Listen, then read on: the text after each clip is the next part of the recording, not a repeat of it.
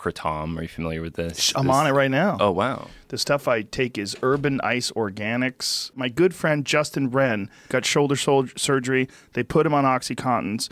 He was f***ed up on them, and he was having a really hard time getting off it, having the shakes really bad, and Kratom is the only thing that got him off of it.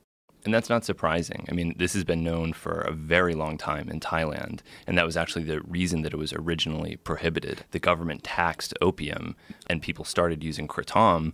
Then they made Kratom illegal. Is that the right way to say it? Because people say Kratom. Yeah, you're the only one I've heard say Kratom. It's a Thai word. People in Thailand call it Kratom. Oh, okay. So people in the U.S. call it Kratom.